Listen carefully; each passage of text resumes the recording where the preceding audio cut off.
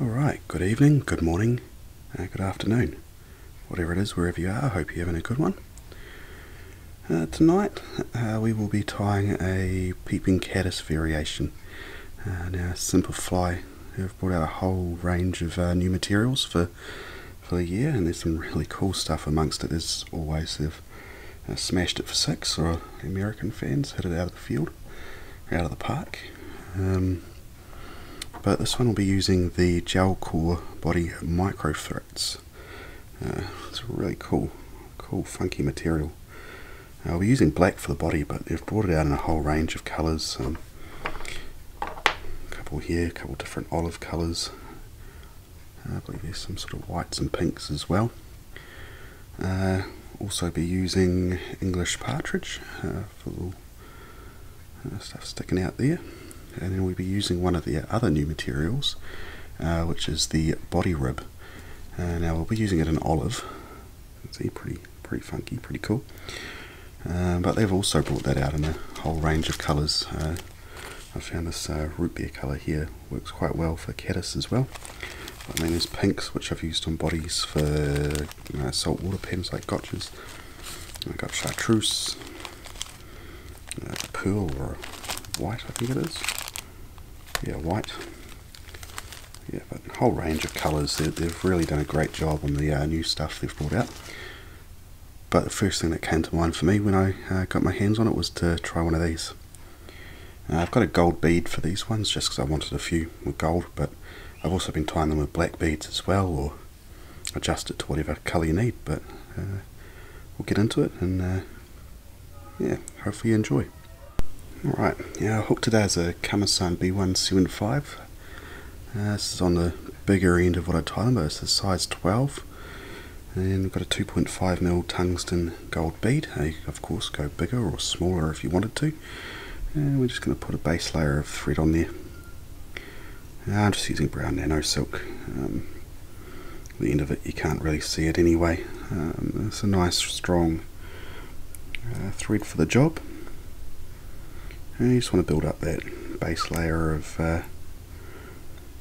thread just until you get to just into the top of the bend of the hook, and from there just cut away your tag end. Alright, the little caddis head sticking out, we're using that olive body rib. Now you notice as you cut it, it gets quite square, a bit hard to tell, but a little bit frayed as well. But if you look at caddis, they've got a darker head, and it's more that tapered sort of head as well to get the right effect. So I do a trusty lighter, and hopefully I won't botch this too much, but you just want to burn it and just give it a squeeze. If you're not happy with it, you can just get rid of some of the excess on there, just trim it off, just keep playing until you get the shape that you want. That's a bit better. You can kind of see it takes that little tapered end, a little bit dark head. And it's going to be your caddis, poking its little head out of there. Generally, try not to cut too much off. You don't want to waste too much. So I'll just cut off a little segment like that. So I've got a little bit of excess, but not too much. And make sure it hangs out maybe half a hook shank over top of the bend of the hook, and then just get it tied in, just get it secured to begin with. It wants to wiggle around, that's okay.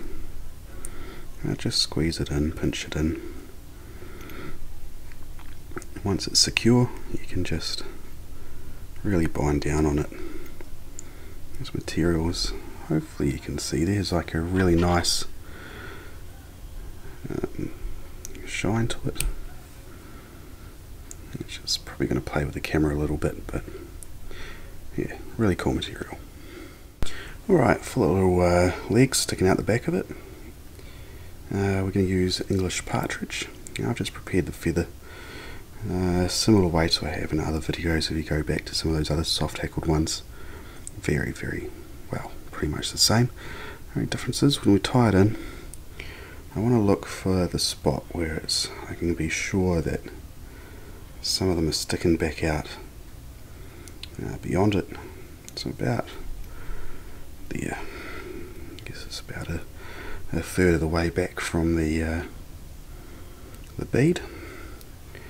And we just take that little tip and we've taken off the underside of the hackle and just secure it in.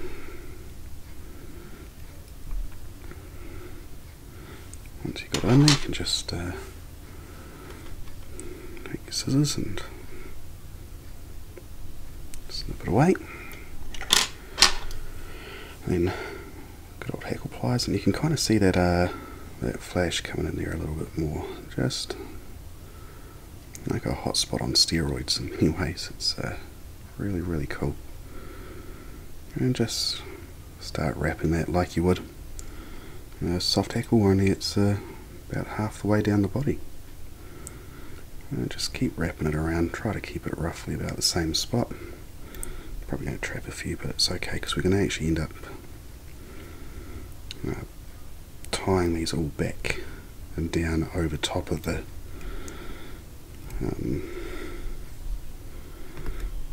little caddisy, little body rib sticking out the back there.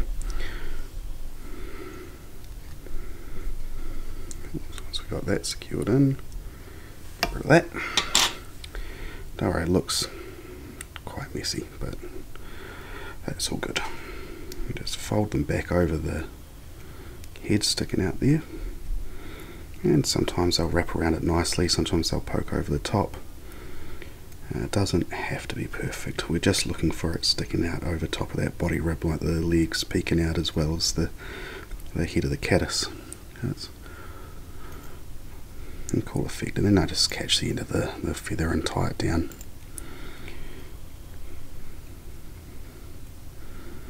Alright, on to the last bit of material. Alright, micro Fritz. Just take a little strand of it like that. You can see it's got little things sticking off there. Just give it a bit of shine and shimmer in the water. It's really cool. And I appreciate this isn't going to be the most natural looking caddis out there, but I found sometimes, especially well, I can only talk about my experience here in New Zealand, but on like the Tongariro, a little bit of flash and stuff like that can catch the rainbow's attention, and there's value to it. It doesn't always have to be a super realistic looking fly. Sometimes impressionistic can be just as effective, and sometimes something that flashes and annoys them can work just as well too. But once you've got that tied in, you're just going to wrap it up like any other chenille you might use, and just keep going all the way up.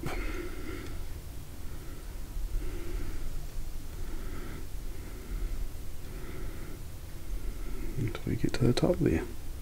Just get nice and tight behind the bead. And again, you don't have to use a gold bead. I'm doing these in gold and black. It's just I had a few more spots and a lot less gold beads, so I was like, I'll put a couple more in. It can just be used as like sort of an attractor, but again, it's a new material, so I haven't really had a chance to fish with it yet, or fish with it at all. But I'm excited about it. I'm looking forward to seeing how it goes, so I figured I'd share it with you all. And you can just clip that off. Right, and last but not least, good old whip finish. And just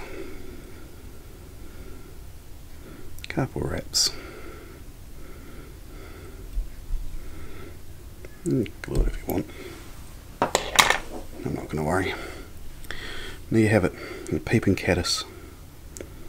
It's definitely a pattern I am quite looking forward to trying out a bit more. Sorry, couldn't really see it there, but little Peeping Caddis. But yeah, again, it's some of the new products from Semperfli. Some really cool stuff. You got that gel core body micro Fritz, using the black stuff, and the body rib, which is one of their other new ones. It's just got some really cool sparkle and shine in there that I think is going to be really effective. But as always, hope you've enjoyed. If you are inclined to post stuff on social media, by all means tag me in it. I'd love to see what you're doing. But otherwise, happy tying, hope you enjoy it, and all the best. Cheers. See you next time.